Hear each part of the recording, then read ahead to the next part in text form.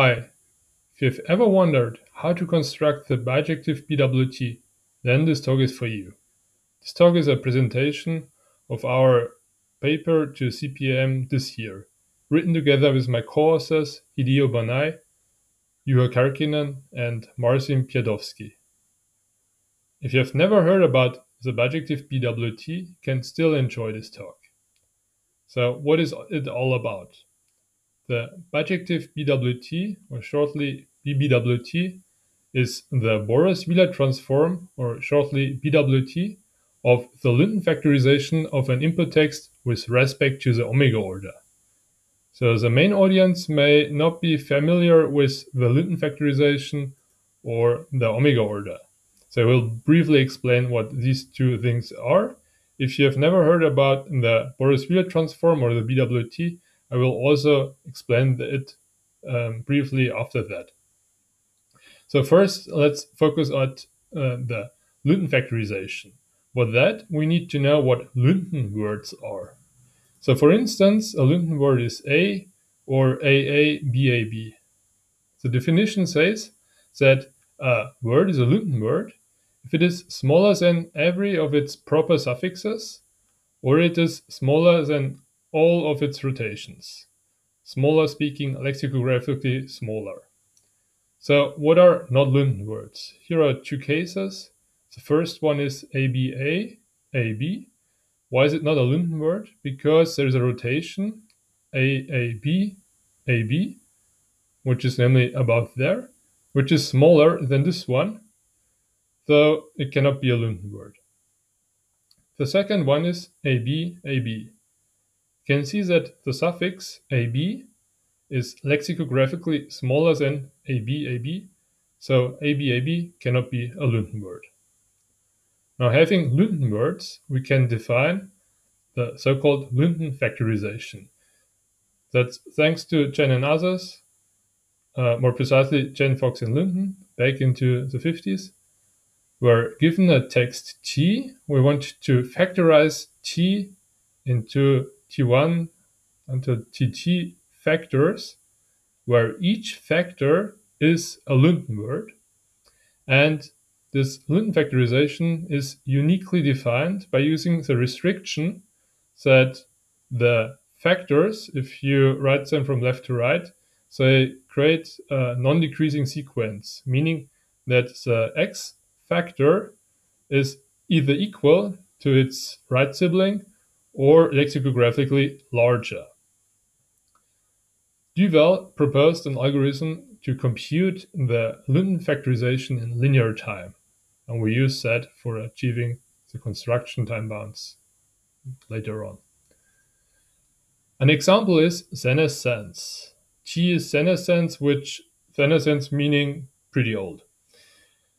If we take the Linton factorization, so we compute it for T, and then we get 4 factors, and we can see that each factor is a Linton word, and we have this strict decreasing order of the Linton factors.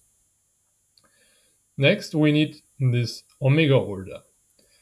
Given two strings U and W, we say that U is smaller than W with respect to the omega order if, when writing U in its infinite concatenation, lexicographically compared with the infinite concatenation of W, is lexicographically smaller.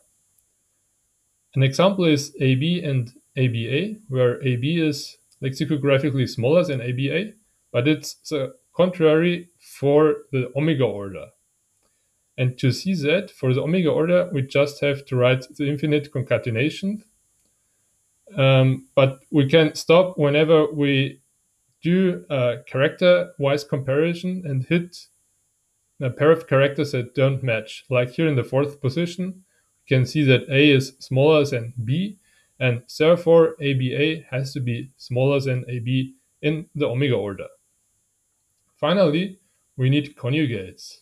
So given our text consists of n characters from T1 until Tn, then the conjugates are just cyclic shifts. So we start at the original text, take the first character, and move it to the back and yield this string here. And then we recurse until we get this string, and again take the first character and move it to the back. But then we obtain the original string back. So in total, there are n conjugates for a string of length n. Now, having all that defined, we can now define the bijective BWT again on our example senescence. We start with the Linden factorization symbolized by these vertical bars and collect for each Linden factor all its conjugates. Down there, we put these conjugates into a list and sort this list with respect to the omega order. Now, this omega order is important. We cannot switch it to lexicographic order, for instance, because the S is in omega order larger than SE and A. Just imagine there is a second S and the third S and so on, but the second S is already larger than the second E, so it has to be larger than Cine. Now, if we arrange these conjugates to the right align, and read the last characters from top to bottom, we obtain the BBWT. Now, why do we focus on the BBWT? What is our motivation behind it? The BBWT exhibits certain interesting properties. The first thing is that it doesn't need the usual dollar, which is needed for the standard BWT. And this could be crucial if you have binary alphabet and you don't want to increase your alphabet by adding the dollar. Scott and Gill found out that the BBWT seems to be more compressible at certain texts with respect to the standard BWT. Then the BBWT is interesting because the extended BWT is a special case of the BBWT, which has its own applications. Finally, and recently, it has been shown that the BBWT is indexable, so we can create a full text index based on the BBWT. But for that, we of course first need to construct the BBWT, and up to now, only the linear time construction has been conjectured. Here we come in and prove you a linear time algorithm. But let's first think about the time. How much does it take if you do that naively? So given this conjugate list before, you have n conjugates because the number of text positions is n. And a conjugate can take about at most n characters, so naively it's quadratic time. But if we look at the BWT, there are algorithms that construct the BWT with a suffix array. So we wonder whether we can use a suffix sorting algorithm that works in linear time for computing the BBWT. To understand that, we just briefly review the BWT with respect to suffixes. So given our example, we take all suffixes of it and then take the previous character of each suffix. A corner case is when the suffix is the text itself, where we take the last character of the text. So we wrap around and take the E. In the other cases, it's just one character before the suffix. And then we align the suffixes to the left part, and then we sort the suffixes. And while sorting the suffixes, we move the blue characters along. So the blue characters are kind of values that do not participate at the sorting, but are needed afterwards, because after the sorting, when the suffixes are sorted, we just need to read the characters, the blue characters from top to bottom, and obtain the BWT. So unfortunately, the BBWT looks different, so we cannot use the same steps as before, but we tried to use slightly different things to get the BBWT. For that, first remember that we need the Linden factorization, then we compute the conjugates, And now we do something similar. We take the last character. So previously we took the last character only for the suffix if it's the text itself, so it's kind of corner case. Now we do that regularly for every conjugate. Align the conjugates to the left and do again the sorting like previously, but we use this time the omega order as the order in which to sort. But again, if we now read from top to bottom, we get the BBWT. So this is our output and we're done. Now what actually happened is that we used for the BWT the suffix array. We can write the BWT in this form where we take the ith position of the suffix array, -1, so the position before, and look up in the text this position. Now, what does the suffix array store? It stores in the ith position the starting position of the ith smallest suffix with respect to the lexicographic order. So our problem of computing the BWT reduces to suffix sorting. And to compute a suffix array, we can use, for instance, size. Size is a well-known suffix array construction algorithm due to Nong and others, and it works in linear time for integer alphabets. So our hope is now to find something similar to the suffix array, to get kind of the same shape up there.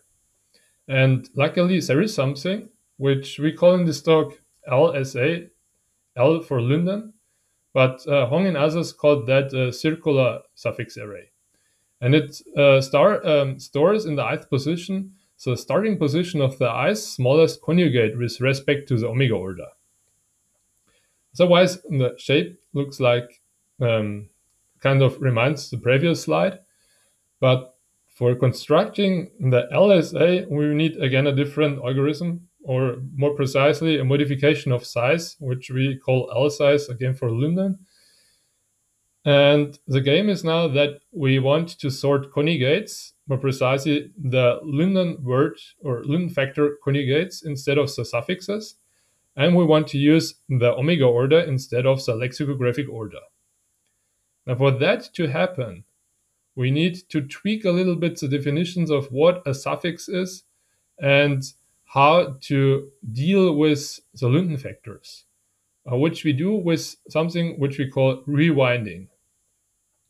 What we do is that we want, whenever we are in a factor and we go to the right or to the left, we don't want to escape from the factor. So we want to rewind when we go out of the factor, for instance, to the right. So let's say we are at T2, the second factor, at position 5. So this is beyond the length. Then what we want to do is we just want to jump back to the beginning. And for that, if we do that, we can also do that for suffixes. So we kind of abuse a notation here. So let's say we want to use this notation here to denote that we start at T4. And because it's already the end and we go to the right, then we actually jump back to the beginning and take 1, 2, 3, 4, or again at the end, and loop back and continue this infinite times. So we get an infinite string down there. So in general, for any x, we can define this kind of notation where we can add something and do actually a modulo calculation. We also want to be curious about subtracting. So whenever I go to the left, outside of the factor, so zeroth position, which actually does not exist, which actually means hop back to the last position of the factor. And this is the more general shape of what we call a suffix. Starts at the ith position, and then it does here the rewinding and continue endlessly. We do all that because then we can transform the comparison in the omega order to the lexicographic order. For instance, if we look at how size, L and S types define, we can do that now analogously. So we say that position txi is if it is smaller than its position to the right, then it's an S type. And if we can swap around the order, then it's L type. And if it's equal, then the i's position inherits the type of txi plus 1. But remember again that this can mean a rewinding. But thanks to the Linden factorization, actually you don't care about the rewinding for the S and L types because they work exactly in the same way as in the original size. The only thing is that causes a little bit trouble is the factors of length 1, because if you can only rewind if you go to the right or to the left, so you don't have anything to compare. And therefore, we need a special rule which we add for the S star types, which are also common in size. And for the S star type, we say that the i's position is, if it is S type and the previous position is L type, then it's S star type. And our modification is that we additionally say that the first character of each factor is always S star type. And that's all. Lastly, for all necessary definitions, we need LMS substrings.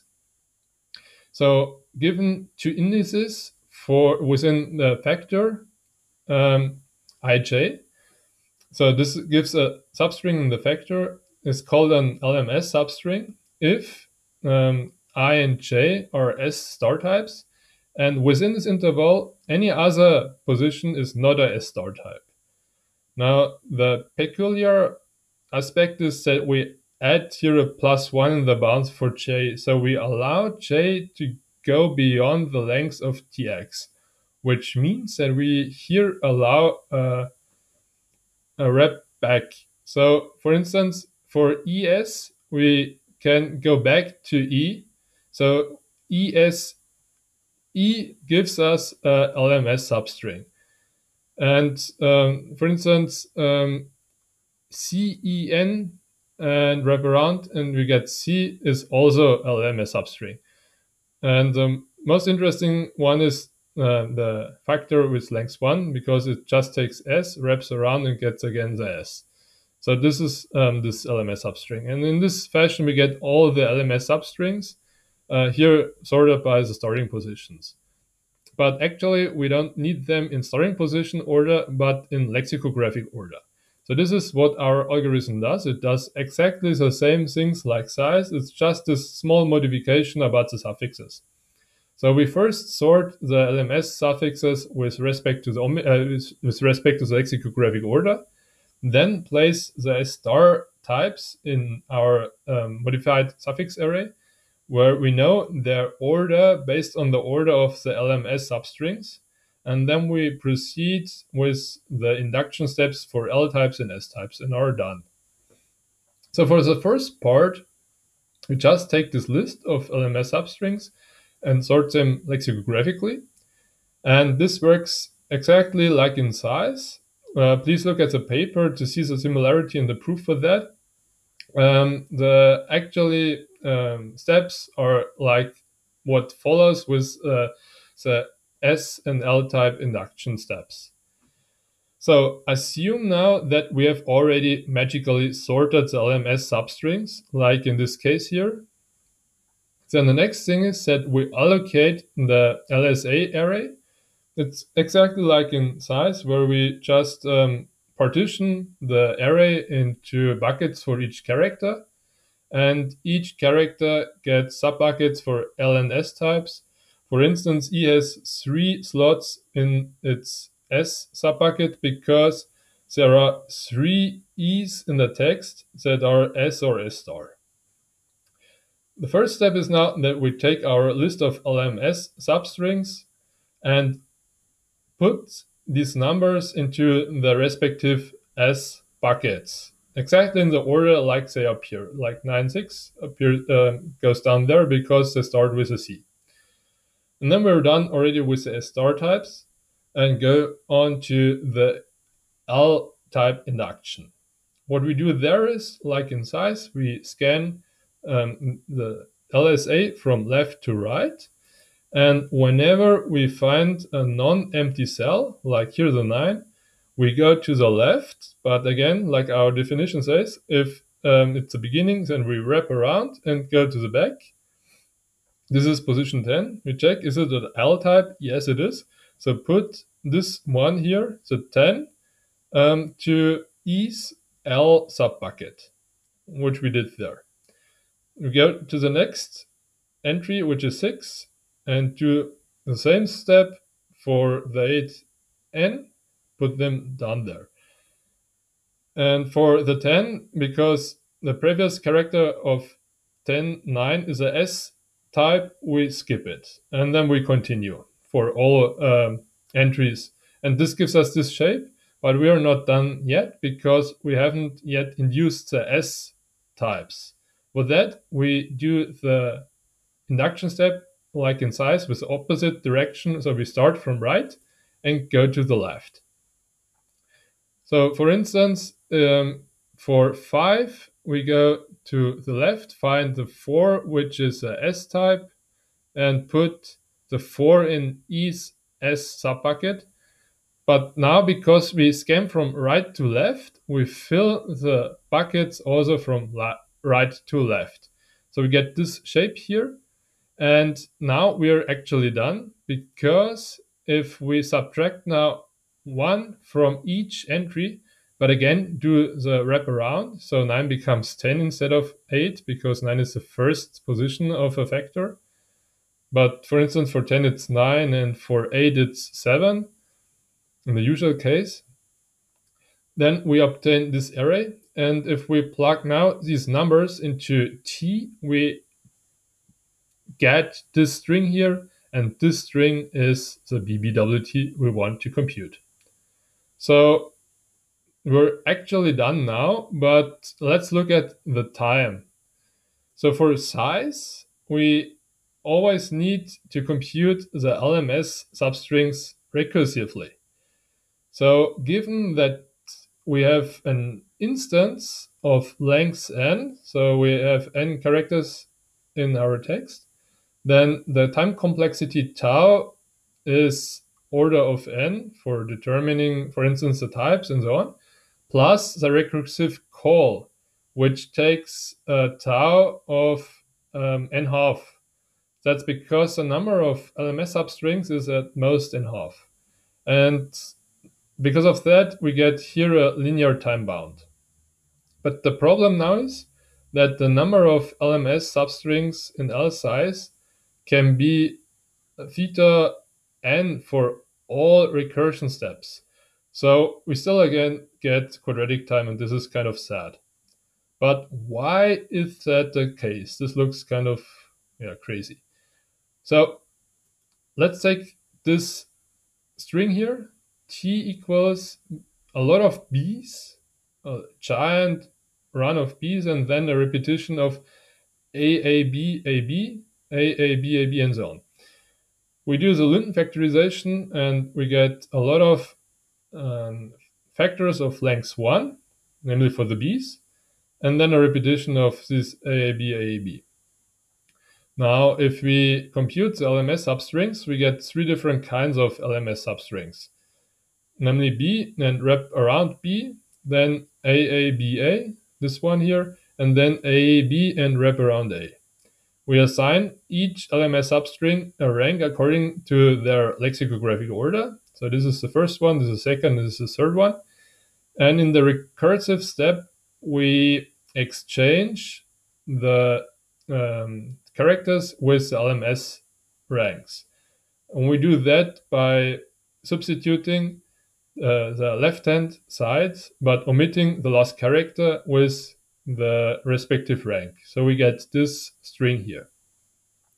So the first observation is that the number of b's here in the prefix is the number of 3s. So we have the same amount, and we could not reduce anything here. So the factors of length 1 are bad. The second but interesting thing is that actually we don't need these vertical bars for highlighting the Linton factorization, because we can just compute the Linton factorization freshly from the string, because it's the same as for the original string.